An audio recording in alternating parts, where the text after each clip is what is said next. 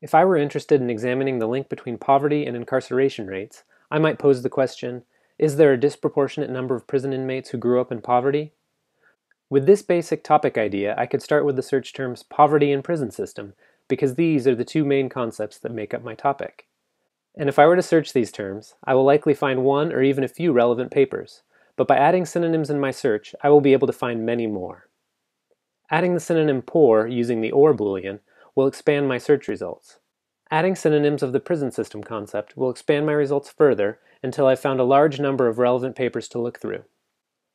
Now that you have a basic idea of how to begin a search using keywords based on your topic idea, take a look at some of the library databases and give it a try.